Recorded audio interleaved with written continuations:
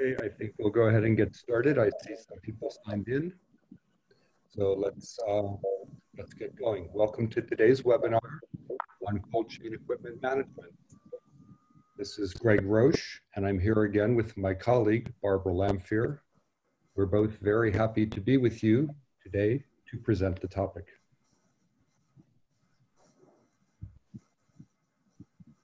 As with our other webinars, we will try to leave time for some questions at the end of the presentation. As an ongoing reminder, please use the question answer function by clicking on the Q&A button at the bottom of your screen, rather than sending questions using the chat function. Now let's get to today's topic.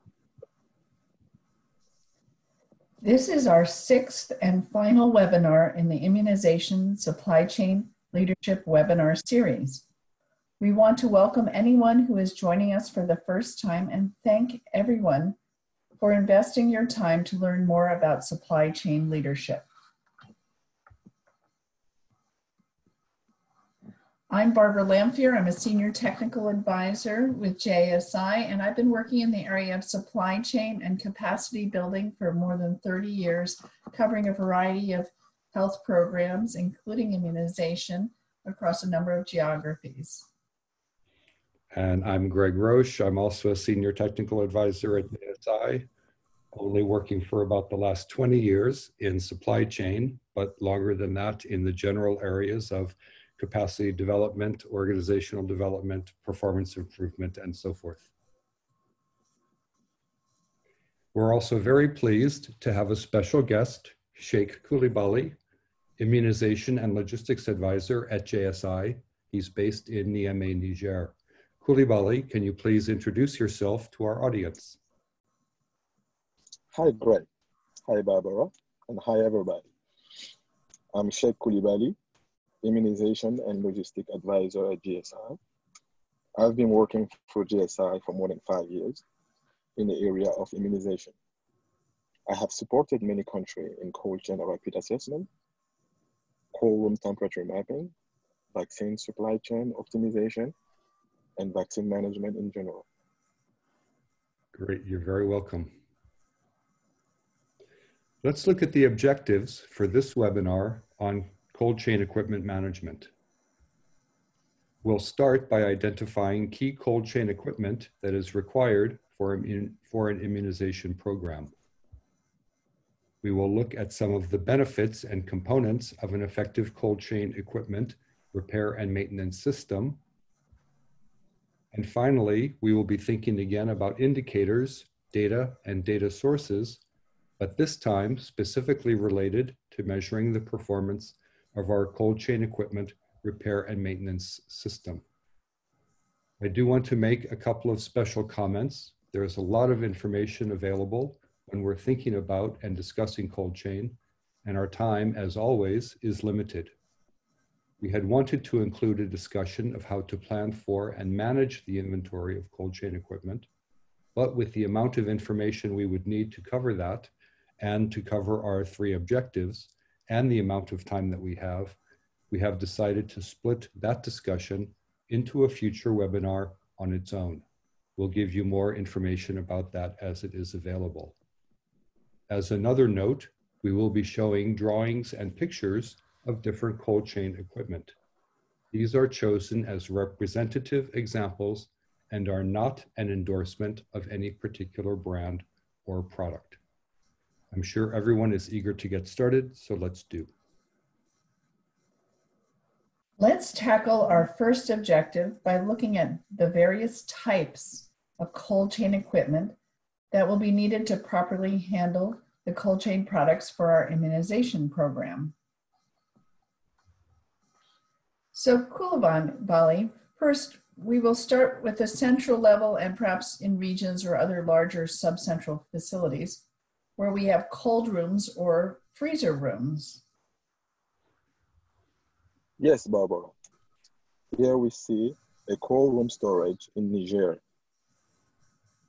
This room, as typical cold and freezer room, have temperature range from +2 degrees to 8 degrees Celsius for products that require cold storage, such as pentavalent vaccine, Rota, and from -15 to -25 degrees Celsius for frozen vaccine products, such as OPV, measles.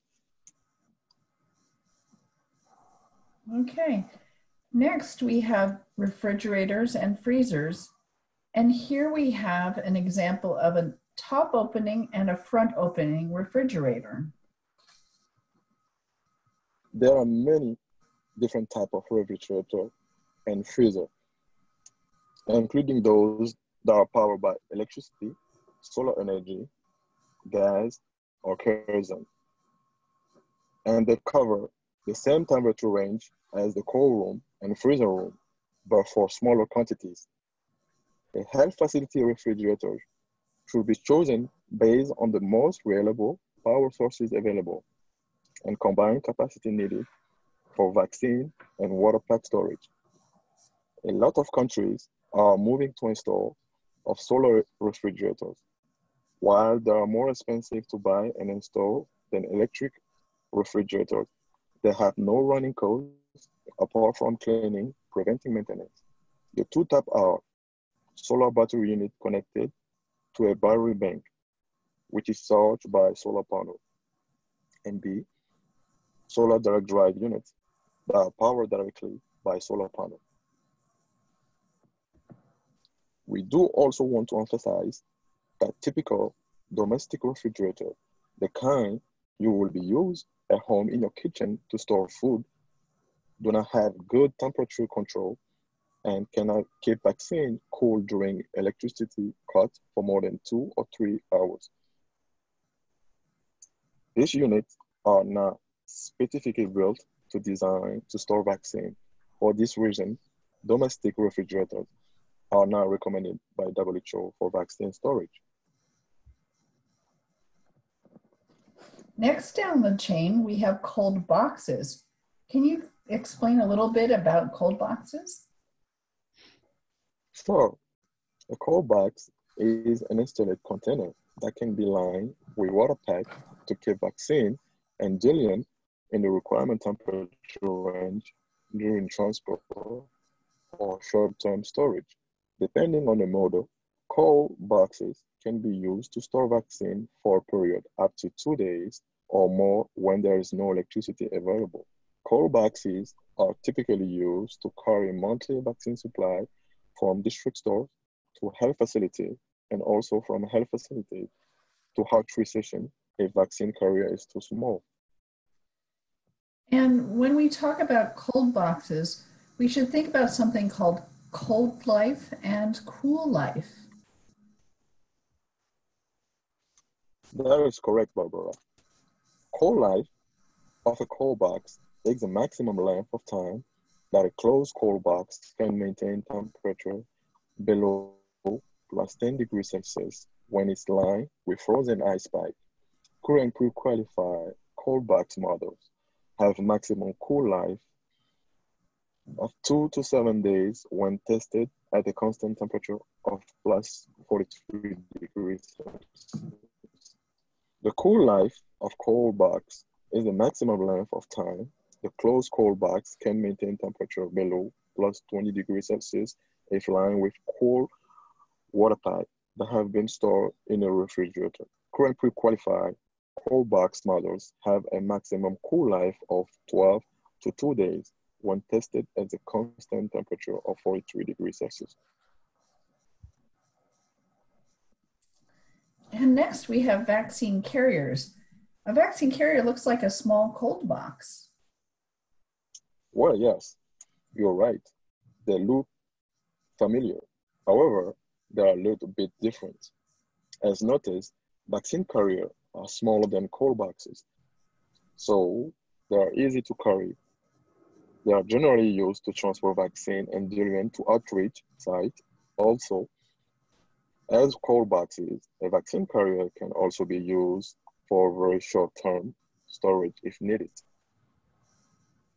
Current pre-qualified vaccine carrier has cold life with frozen ice pipe of between 12 and 15 hours at 43 degrees Celsius, and cool life with cold water pipe of between 3 to 18 hours.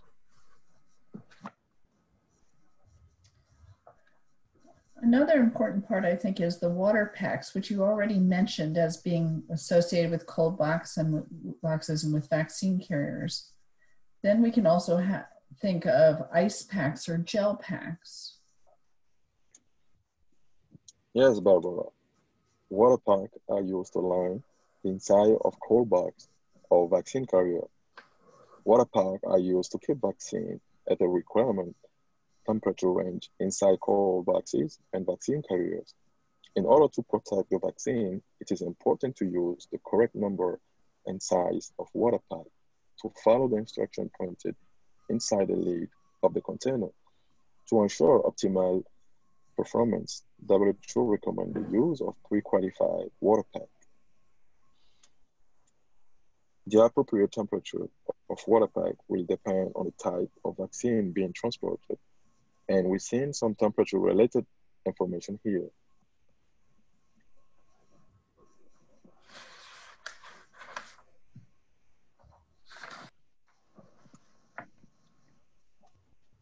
The next cold chain item that we will talk about for storage is the foam pad.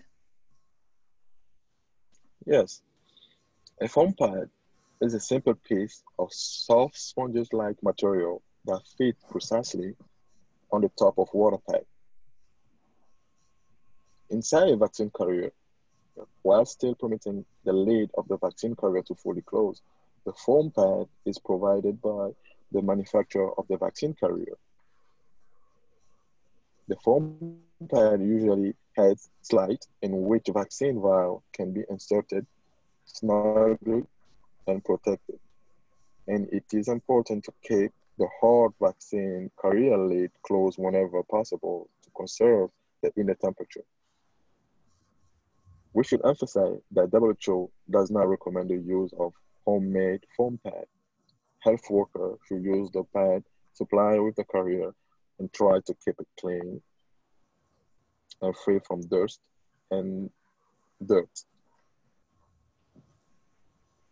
Well, we've been talking about equipment, and we've seen the examples of cold rooms, freezer rooms, and refrigerators and freezers that can store larger quantities of vaccines, and then cold boxes and vaccine carriers used together with water packs and foam inserts that can store and transport smaller quantities of vaccines. That's great. And I think we also need to think about refrigerated trucks, which will be used to transport larger quantities of vaccine and related cold chain products, such as from the central store to the region, and then perhaps down to the district. A refrigerated truck is almost like a moving cold room or moving freezer room.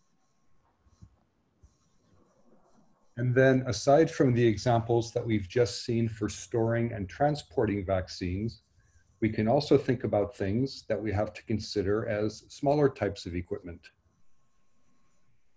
Yes. We can also think of things like vaccine vial monitor and temperature monitoring device. Okay, well, unfortunately, we don't have time to go into great detail about each of these, but let's quickly show some examples. Webinar participants can consult the reference documents they will receive after the webinar for more detailed information. Sure, great. That's a good idea. What can you tell us quickly about vaccine vial monitors? Very quickly, vaccine vial monitor, VVMs, are the only temperature monitor device that routinely accompany vaccine throughout the entire supply chain. A VVM is a chemical indicator label attached to the vaccine container, either on the vial, ampoules, or dropper by the vaccine manufacturer.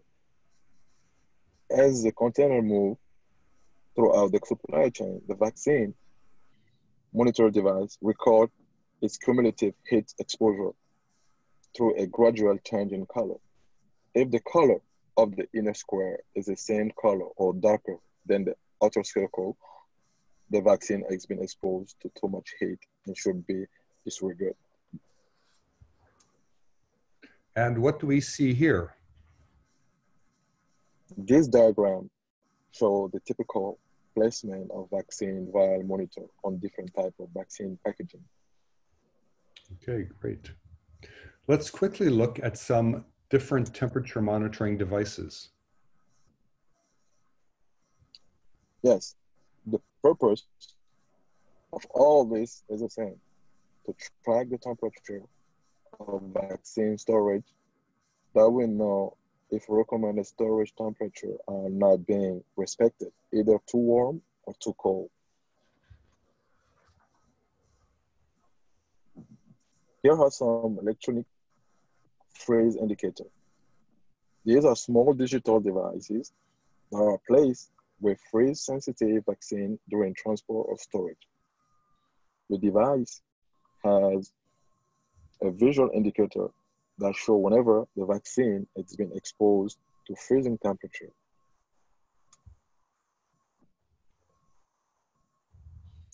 Here is an example of an integrated digital thermometer. Current pre-qualified vaccine refrigerators and freezer are equipped with devices like this.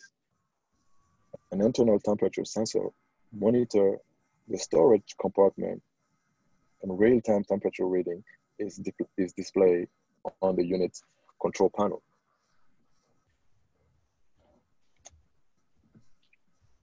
Here is a steam thermometer and accompanying paper record to record the temperature reading. These devices only provide an instantaneous temperature reading. For this reason, WHO no longer recommends them as the main monitoring device in vaccine refrigerators. However, they remain an essential backup device because they do not require a battery or other power sources.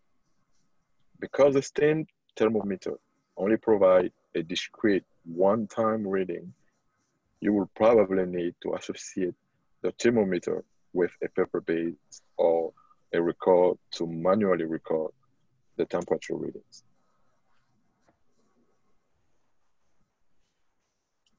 Here is a dial thermometer, and WHO no longer recommends this for monitoring vaccine temperature. Here we have something that's called a remote temperature monitoring device. What's that? Newer electronic temperature monitoring devices can also include a remote aspect so that you can monitor the temperature from the device using your smartphone. You can also get SMS alerts from some devices as soon as the temperature anomaly is experienced.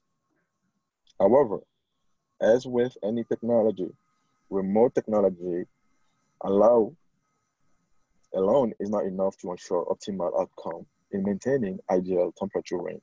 For example, a study in Laos found that although remote reporting of temperature data was successful, additional training was required to enable data managers to effectively use the data and translate it into effective decision-making, highlighting the importance of addressing health worker behavior in addition of technical solutions. And here are a few recommendations by WHO in terms of type and use of different cold chain equipment, focusing on the health facility level.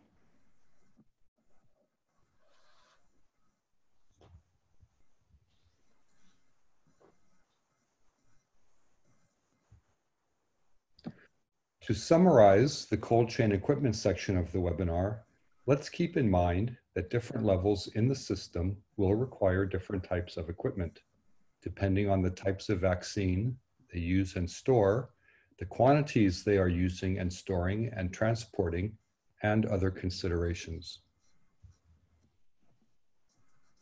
Here are a few other resources that we will share with you after the webinar And I also want to mention that we have used these same materials in the preparation of this webinar. Let's now try to identify a few of the benefits of having an effective cold chain equipment repair and maintenance system and some ideas on cold chain equipment maintenance. That's a great idea. We'll start by just showing this list of likely benefits to having an effective cold chain equipment repair and maintenance system. Generally, we can observe that if we can keep a maintenance schedule, we will have less need for repairs or equipment replacement, both of which can be more expensive and more time-consuming. I think there are some basic procedures for maintaining and monitoring the functional status that staff can be trained to implement. Yes, great. That is correct. There are procedures for maintaining each type of cold chain equipment. And here is a list to remind us of the types of cold chain equipment we have just been talking about. Yeah, unfortunately, we don't have time to go into all the details on maintenance for all of these cold chain equipment items, but let's just look at two examples, refrigerators and solar systems. And don't forget, we will share some resources at the end of the webinar that go into a lot of detail on this topic.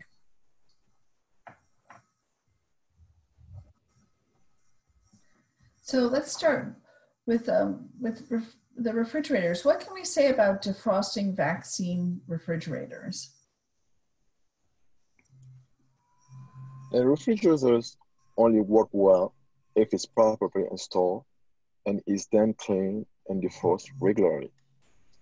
Thick ice in the freezer compartment and on the evaporator plate does not keep a refrigerator cool. Instead, it makes the refrigerator work harder and use more electricity, gas, kerosene, or solar panel. Refrigerators should be defrosted regularly, or when ice is more than 0.5 centimeter thick, whichever comes first. We should also note that if the refrigerators need to be defrosted more than once a month, check for this common problem.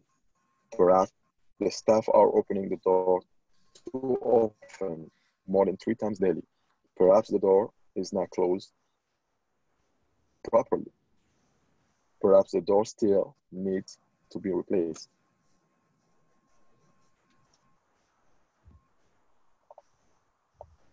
And what about maintaining solar power systems?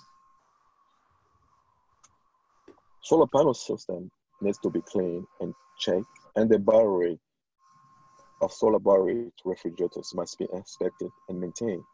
Our participant can see here some of the different tasks that need to be done daily, periodically, and annually.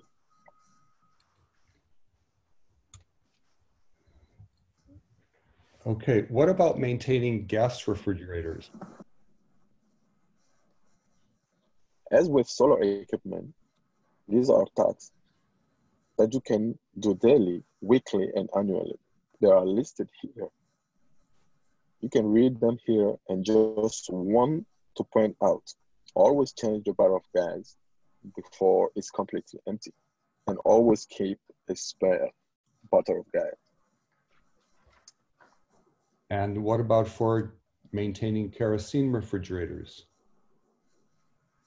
Again, there are daily, weekly, and periodic maintenance tasks shown here for reference.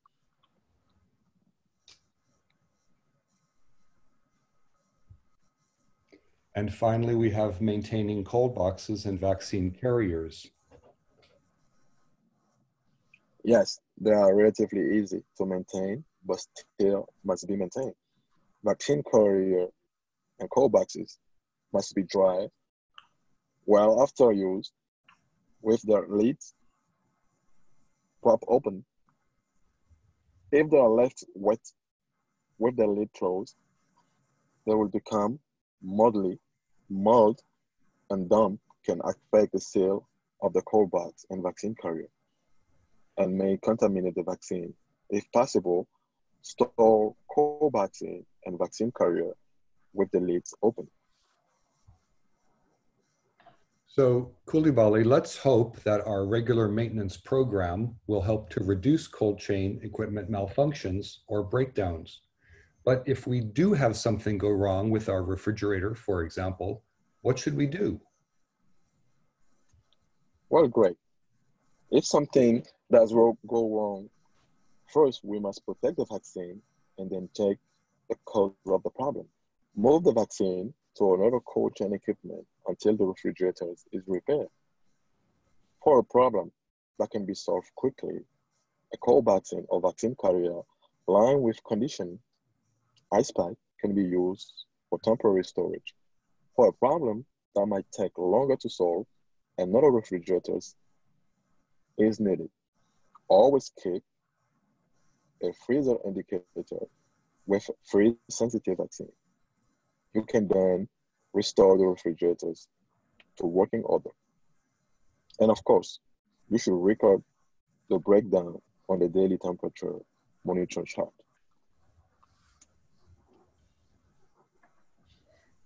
Do you have any other comments or hints about cold chain equipment maintenance to share with our viewers? Well, a couple of things to come to mind. One is that we can outsource maintenance, hire a company to do your maintenance for you. You can also include a service agreement as part of the procurement of the device. Then you can also procure replacement part at the same time as procuring the equipment to be sure you will have them if needed. Finally, don't forget, for all facility staff must be trained in how to recognize cold chain problem so that inspection can be taken place as soon as possible and then repair as soon as possible. Okay, let's now talk a little bit about cold chain equipment indicators and related information. Here are the DISC indicators that we saw in a previous webinar, indicators that we can use to monitor the performance of our immunization supply chain. And we observed that a few of those indicators, the ones that are highlighted here, are directly related to today's topic, cold chain equipment. Let's look at these two in more detail. Okay, first we're going to talk about the functional status of cold chain equipment. And as we saw in an earlier webinar, this indicator tells us the proportion or percent of our cold chain equipment that is functional. And we see the definition here as a reminder. Based on the type of cold chain equipment we just reviewed, I think we also want to add refrigerator trucks and even the temperature monitor devices themselves to our list of cold chain equipment for which we want to monitor operational status. Yeah, I think it's important that we monitor the status of all of our cold chain equipment, no matter if it's a sophisticated truck or a simple temperature monitoring device. You're right, Koulibaly. Let's look here. In the performance monitoring webinar, we saw the data needed to calculate this indicator. And here's a reminder of how you calculate this indicator. You get the percent of cold chain equipment functioning by dividing the total number of functioning cold chain equipment devices by the total number of cold chain equipment designated for use and then multiplying it by 100. So this indicator can be aggregated for all cold chain equipment or disaggregated by type. So for example, you might look at the percentage of cold rooms that are functioning or solar fridges or gas fridges that are functioning by using this same formula of number of functioning over the number of devices that are designated for use in this reporting. And this was an example that we used in the previous webinar, again, as a reminder. So in this case, for the aggregated indicator, if we have a total of 124 pieces of cold chain equipment, and we have 110 that are functioning, then our indicator would be 88.7% of cold chain equipment functioning. Very simple mathematical formula. And another reminder of the sources of data for this indicator, but noting that functional status has to be obtained from each facility that has cold chain equipment. So depending on what the indicator is trying to measure, you're trying to measure the whole system, or you're trying to measure a certain part, you need to have the data from each of the places where the cold chain equipment is used and held. Either this data can be obtained either by a report or by in-person inspection, but you can see there are some examples of the type of data sources you might use to gather this information.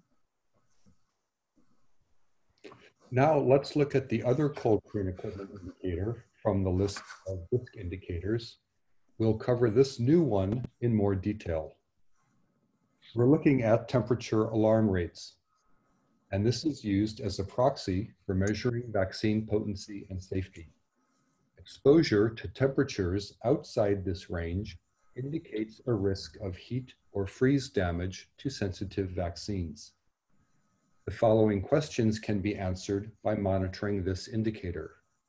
Is cold chain equipment functioning properly? Is there risk of heat exposure to vaccines? Is there risk of freeze damage to vaccines? Which cold chain equipment devices are in need of repair or replacement?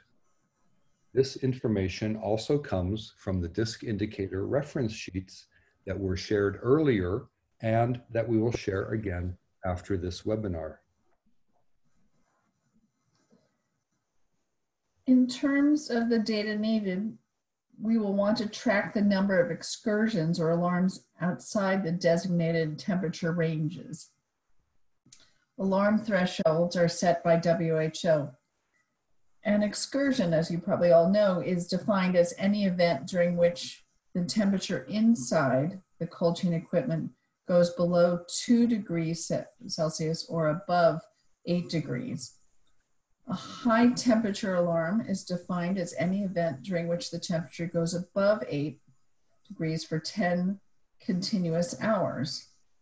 A low temperature alarm is defined as any event during which the temperature goes below minus 0.5 degrees for 1 hour. For the indicator, the temperature alarm is simply the recorded number of high and low temperature alarms per reporting period. So this indicator can be calculated using the number of cold chain equipment devices with more than a set threshold of temperature alarms in any given period. So if it can be further broken down by reasons for the alarms, if known, and into resolved and unresolved alarms. So for example, here, a facility has one ice-lined refrigerator with a 30-day temperature logger. During a supervisory visit, the temperature data is downloaded and the following temperature alarms are noted. This facility had an alarm rate of 2 alarms during the month of April, as an example. Or the heat and cold alarms can be reported separately. And say, for example, in this case, with an alarm rate of 1 alarm per month for each. If the cause of the alarm is known, this indicator can be further disaggregated. For example, one heat alarm, say due to power outage, along with the 1 cold alarm. Here's another example, this time in a district comprising 40 health facilities. So we're looking at a more aggregated situation, each of which is using a 30-day temperature recorder. There were a total of 16 alarms during the past month, the 4 high temperature alarms and 12 low temperature alarms. The rate is reported as 4 high temperature alarms per month and 12 low temperature alarms per month, or 16 temperature alarms per month for these 40 facilities. And again, we want to look at the data sources. The data can come from any of these sources, whether we have manual records and reports, or paper-based data collection systems from the different temperature monitoring devices, or if we're using remote monitoring devices.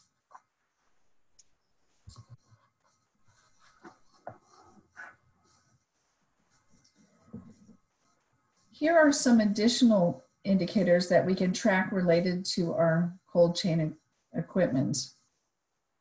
Some are related to the use of your cold chain capacity, some relate to maintenance and repair, and others in data energy sources and so forth. So take a moment to look through these lists of other cold chain equipment related indicators.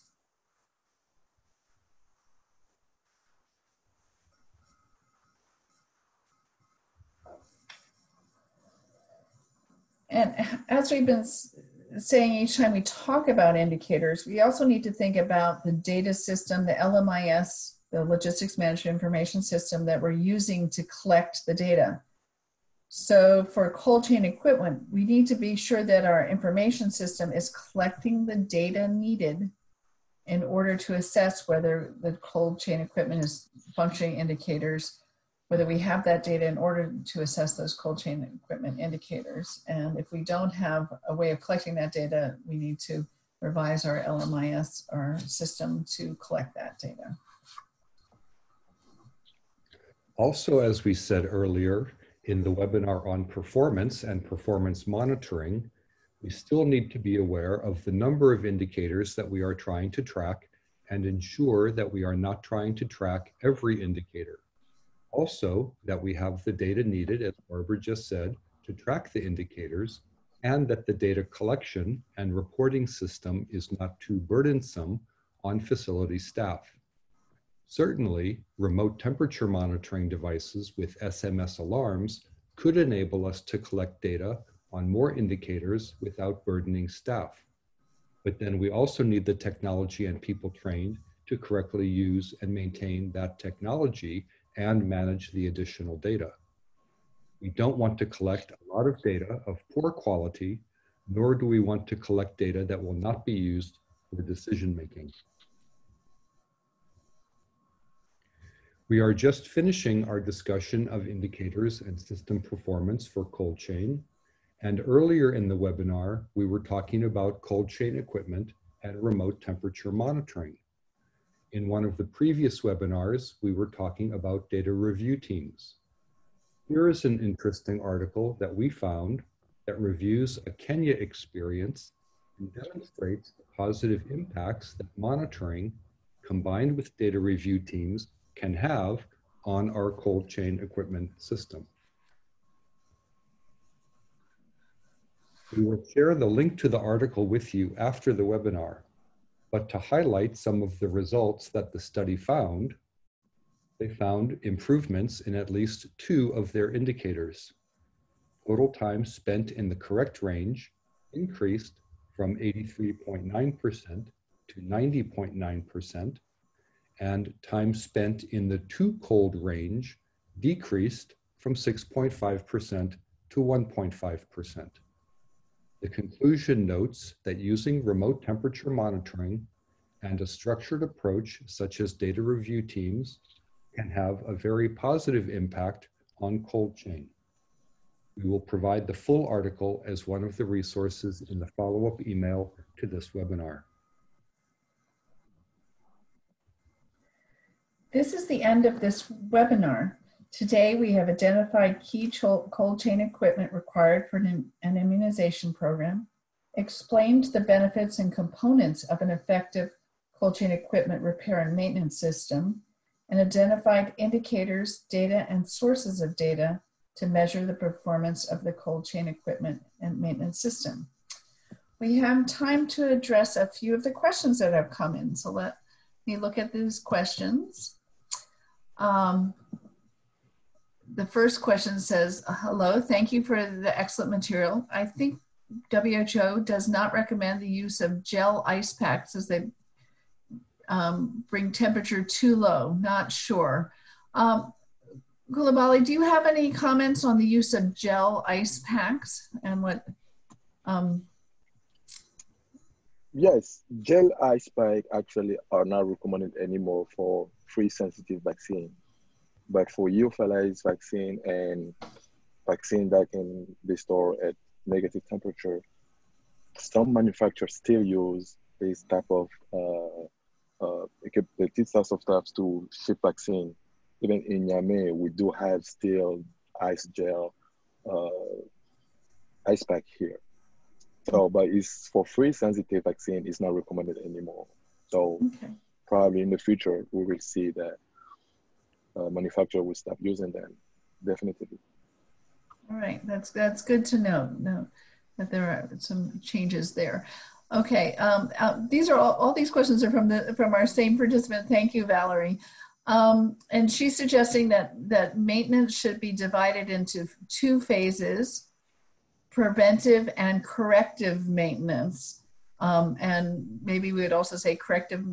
I'm not sure if corrective maintenance, if you're thinking of corrective maintenance as repair, but that there's two phases, and that preventive can be handled by the user, and while the corrective maintenance might be handled by a technician. So, Yes, I think she is right. Preventing maintenance is daily or weekly maintenance tasks like cleaning the refrigerators, make sure the door still is correctly, and just if you're using solar refrigerators to make sure that the solar panel is clean. That's preventive maintenance that can be done by the health worker. Corrective maintenance is big repair when you have to replace condenser or fan that need technician.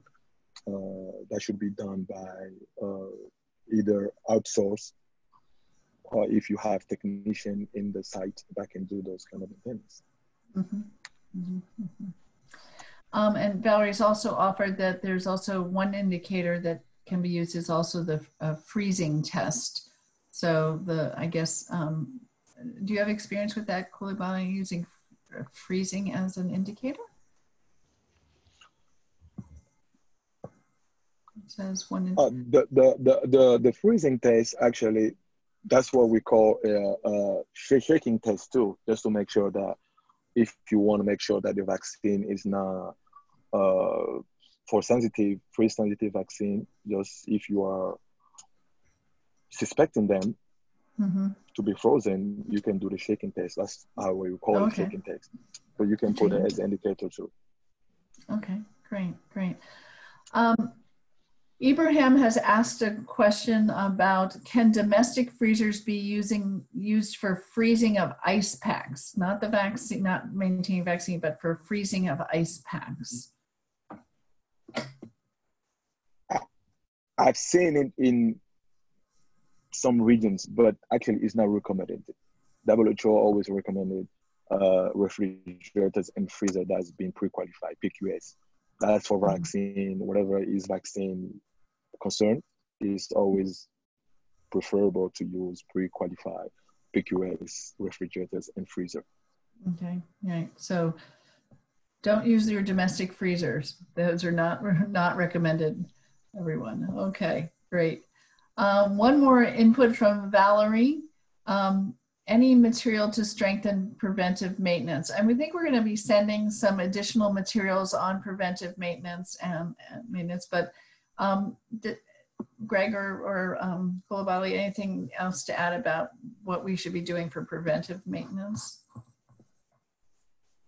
I'll let Koulibaly address if he has any other suggestions for preventive maintenance, but I do want to just reinforce, I'm sure that the materials that we'll be sending out have chapters on at least one of the documents that I'm thinking of has at least a chapter on preventive maintenance. Yes, great. Like you said, the material that will be sent has chapters on preventing maintenance. Also, I want to add, manufacturer should come and train health worker on preventing maintenance and leave material in the country, because each country use different type of refrigerator, different type of cold chain equipment. So in each country is a little bit different. The manufacturer should leave, UNICEF should help each country to provide them with those kind of material for specific cold chain equipment. Another question has come in from Carla, and this question is conditioning of ice packs still practice? I thought it might not be recommended by WHO. And so this is about the conditioning of the ice packs. Yes, condition of ice pack is still recommended by WHO. Is something you need to recondition the ice pack before you put them in the vaccine carrier, because at the health facilities, all the vaccine should be at the temperature of +2 to +8. So you need to recondition the ice pack just to make sure you hear some water sound and ice sound in the ice pack before you use. It's not recommended to put directly ice pack hard into the vaccine carrier. Okay. And I think that was the last question from our audience. In which case I will move on and say that we would like to remind you that after the webinar, you will be receiving a follow-up email, and to which we will have all resources that we used for the creation of this webinar in that email, so that you have the links to those resources. We will also be sending you the link to the gaming app, reminding you that we are still continuing the game for this webinar series. And just to let you know, and I will send you in a follow-up email, that those of you who have participated in 5 out of 6 of the webinars will receive a certificate. You have until April 1st to actually have reviewed, seen or reviewed. You can look at past webinars on demand. I will also include those links. I've sent them out to most everybody already before, but I'll include the links to all the previous webinars so you can earn your certificate. And also we'll be continuing to play the review game online that covers the content of this webinar and the previous webinars. And through April 1st, and after that time, we will be awarding prizes to those who have the highest scores on the game. So we look forward to some continued interaction, at least through April 1st on these 2 areas, and the viewing of the on-demand webinars and the playing of the game to review your knowledge of the content that we've gone over. I just want to take a few moments, Greg, we've advanced to the Boost slides, to remind you that if you have not already joined the Boost community, which is a global community of immunization professionals that has recently been launched. They have a platform online, and it's a great place to connect with other immunization professionals, to join in discussions and continue your learning. I also want to, we go to the next slide, please, Greg. One of the learning groups that is inside this Boost community that you can join is on immunization supply chain, and we will be having some virtual discussions and probably some panel-led discussions on different supply chain topics using the Boost platform for that. So I hope that you will join the Boost community. The previous slide had the website. I will also send that in the follow-up email so that and encourage you to join the Boost community. This is our final webinar in this series. We hope to have other webinar series in the future, but for this series, this is the final one. We want to thank Gavi for the funding of this webinar series. And we want to thank our various guest speakers over the last several months. We had Dominique Zwinkels from People That Deliver that came for our webinar on teams, your supply chain team. Amos Chweya from JSI in Kenya, who joined us for the coverage webinar on linking coverage and to supply chain management. Hanuk Halamarian, who joined us for from Ethiopia for managing vaccines with other health commodities. And thank you, Kulabali, for joining us today. Thank you so much. Thank you. And Greg, I'd like to thank you as well. And Many thanks again to all of you for joining us, including those who weren't with us today, but who have participated in one or more of the previous webinars. We hope to meet you again in any future webinar series. We wish you continued success, and we want to remind everyone to continue to participate in discussions on IPHL and the Boost site. They're there for you as ongoing resource and a forum to raise and discuss issues related to vaccine, immunization, supply chain management, and other supply chain or logistics related issues. Take care and have a good rest of your day or evening. Thank you. Thanks, everyone. Thank you. Bye.